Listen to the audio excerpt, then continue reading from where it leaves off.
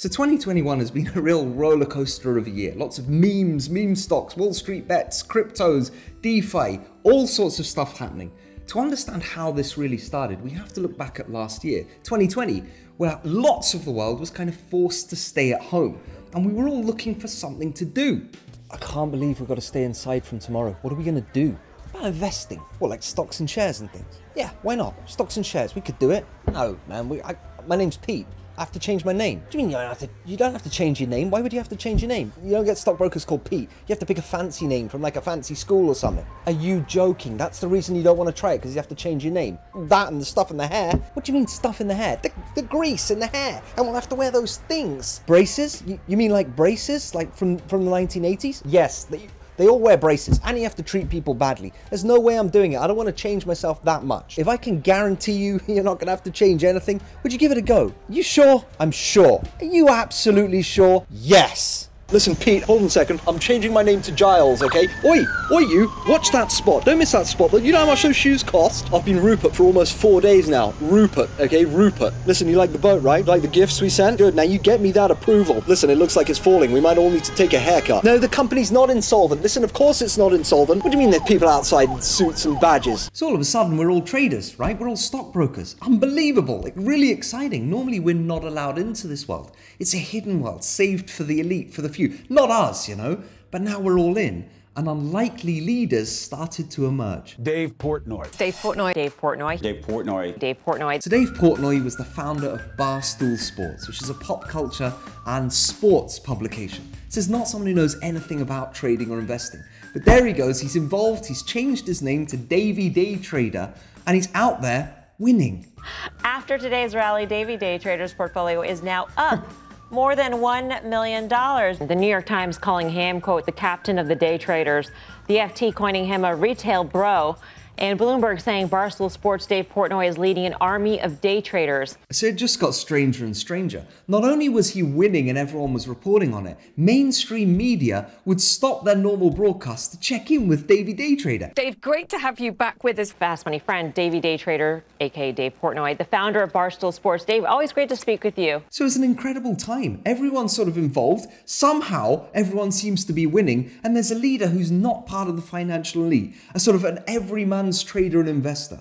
So we had the army, we had a leader. What we were now looking for was a cause, and it came from a subreddit known as Wall Street Bets. Looking at the Wall Street Bets forum on Reddit. When you say Reddit, a lot of people think Wall Street Bets. Wall Street Bets, the red hot Reddit, that's R-E-D-T-I-T. There's no need to spell it out. The Reddit effect is real, and it's shaking up traditional financial markets and lowering barriers of entry for individual investors. It's nothing short of remarkable, and I really do think this is really the start of a new era for how we're going to perceive the public markets. So Wall Street Bets is a community on Reddit where people just discuss their trade ideas, the markets in general, and just talk to each other about trading. There's a lot of new people, but there are also some very shrewd investors. Now, one of these more shrewd investors was a user named Roaring Kitty. He was one of the leading sort of protagonists in the unfolding situation and a leading voice in the subreddit. Now, he'd actually go on to have to testify before the US government. That's how big this situation got. They wanted to know what had just happened. Now, it started when Roaring Kitty and other members of Wall Street Bets correctly identified an opportunity with a company called Gamestop. Short interest in Gamestop. This GameStop situation is the craziest I think I've ever seen. We have some breaking news right now on what has turned into the soap opera and saga of the markets right now, and that is the story of GameStop. So GameStop was a struggling gaming chain in the US, and the huge investors, the institutional money, were betting heavily against it. So heavily that they'd left themselves exposed. Reddit users saw an opportunity to inflict serious pain on all those short sellers betting on GameStop going out of business. Normally we think that you invest, you buy an asset here, it goes up in value and you sell it when it's higher. Buy low, sell high, make some money. But there's another way to actually make money. It's called short selling, and it's basically making money off the price of an asset as it falls. Now, some of these big Wall Street institutional investors and funds, they were doing this to GameStop. They could see that GameStop was in trouble as a company, and they had placed all these short sell trades open, betting that the company, GameStop, would go down and down and down and down. The risk is if the price goes up. If you're a short seller, you're going to be making money as the price goes down and down and down. But if the price of the asset starts to go up, you're losing money. The people at Wall Street Bets saw an opportunity. If they could just buy and hold the stock, they would start to force the price upwards and upwards. As they did, the short sellers would be losing money. Now, this relied on Wall Street Bets having the ability to communicate throughout their community and make sure everyone just bought the stock and held it. The plan? Start a retail investor buying spree. Buy, hold, and watch the GameStop price skyrocket. So we had the makings of an amazing narrative here, really. A lot of people were just in it to be part of it. It was as much a cultural phenomenon as anything else. So over on this side, we have all these new traders using all these sort of just normal retail investor trading apps. We have Dave Portnoy out there in the front lines as a sort of leader. On the other side, we have this institutional money, seen as arrogant, seen as elite, seen as aloof, betting against this company GameStop.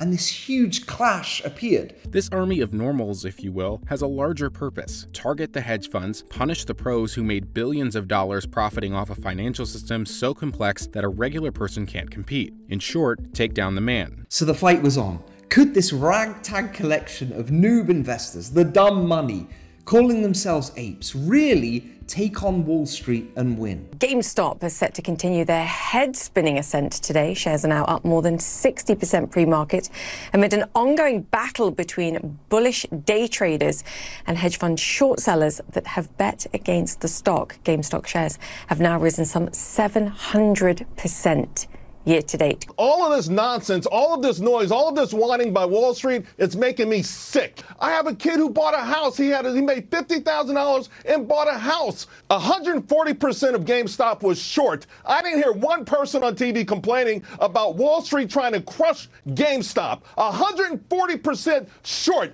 I told my subscribers, buy this stock, and they made a fortune. GameStop shares have soared over 1,600% so far this year. Just in the past week, the stock jumped 400%. There were many twists and turns along the way. There was one point where the popular trading app Robinhood actually shut down trading for the company. They wouldn't let traders trade it anymore.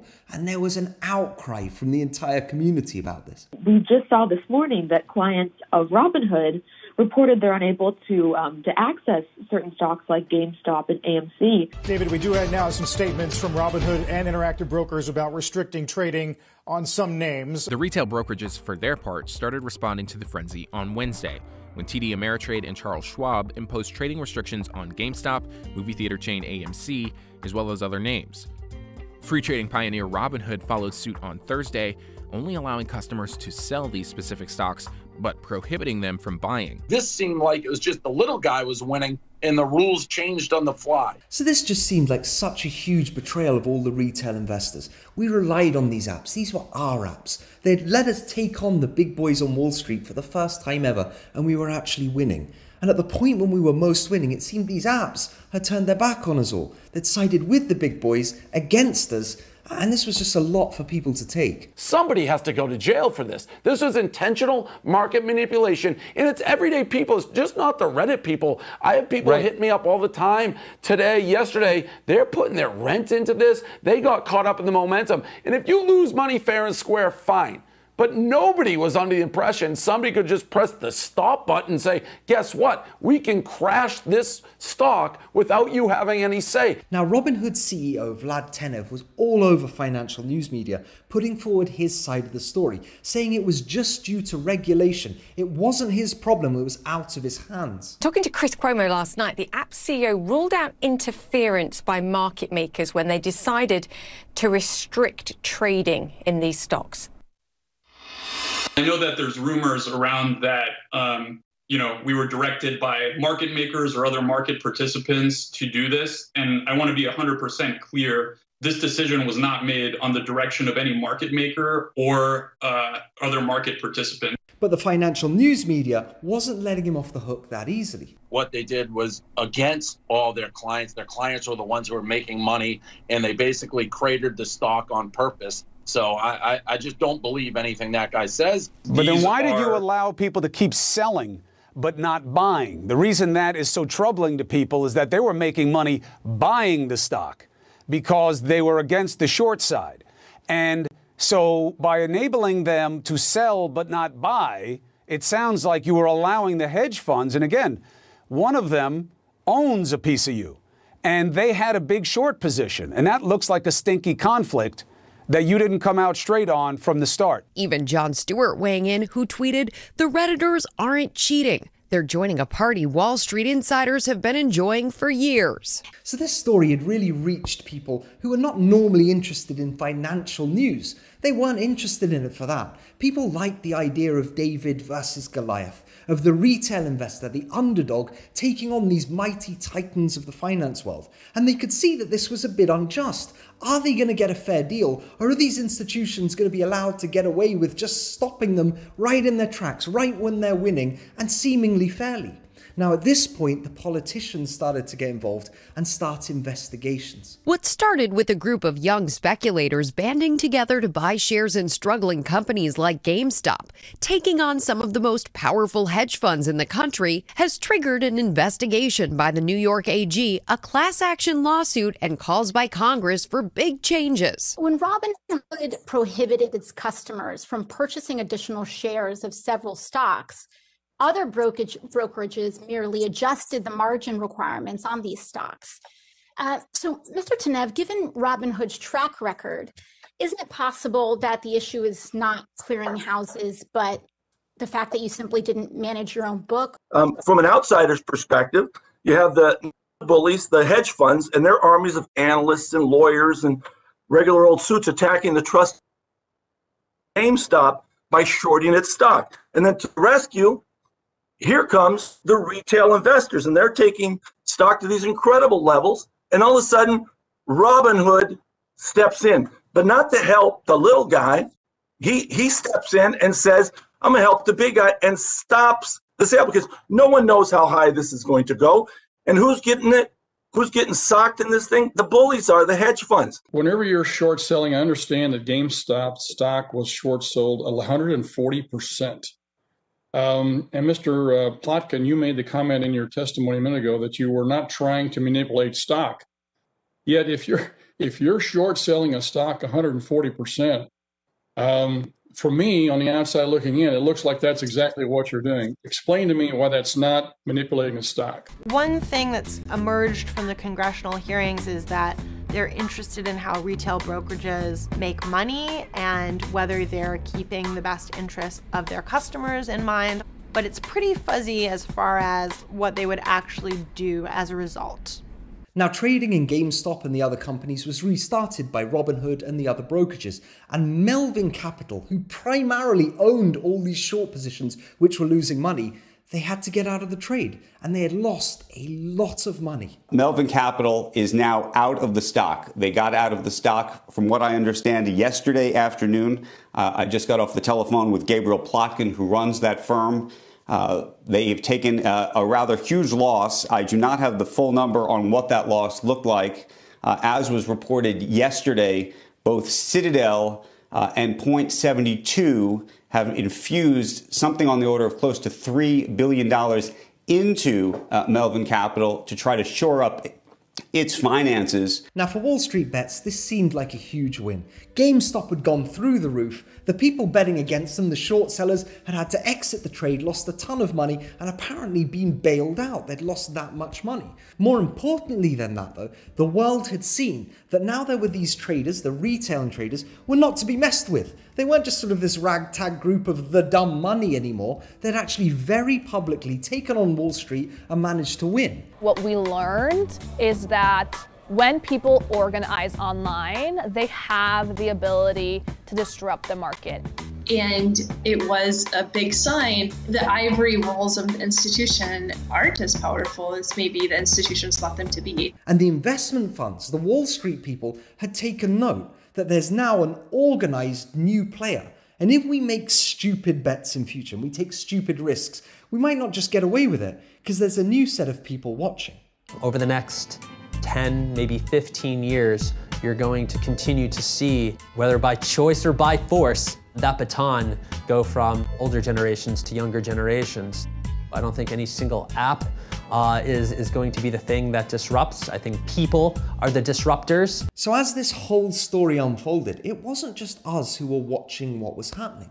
we noticed that the billionaires kept weighing in on the side of the small investor. So Chamath Palihapitiya, one of the founders of Facebook, kept weighing in on the side of all the retail investors, the small traders, talking about the excesses of Wall Street. I think that what you're seeing is essentially a pushback against the establishment in a really important way. So this morning I woke up after spending all last night in Wall Street Bets, reading about all of this stuff, and I wanted to announce that I'm taking all the profits that I made, plus my original position. So I'm going to take $500,000, and I'm going to donate to the Barstool Fund for Small Businesses.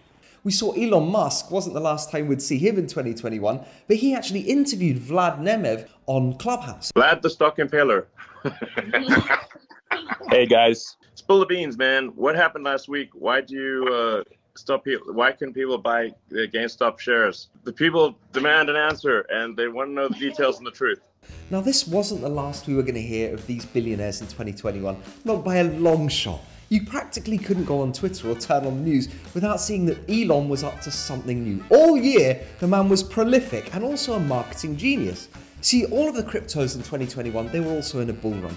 Bitcoin all-time highs, Ethereum all-time highs, all these altcoins coming out. But Elon was single-handedly moving the meme coins, Doge and other ones, constantly during the year. It was quite something to watch. On top of this, we had the emergence of a whole new set of assets. Suddenly, people were spending millions on little pictures of punks and little pictures of apes, and the great auction houses of the world were jumping onto this new craze of NFTs. It was exploding everywhere. So towards the end of the year, hadn't finished yet, Facebook decides to change its name to Meta and kicks off this enormous new land grab in online virtual worlds. Suddenly we're all picking up our satchels, heading west and looking for our gold in their hills of the metaverse. We'll get to that in the next one. For now, thank you very much for watching. Please hit the like button, please subscribe for more, and I'll see you in the next one.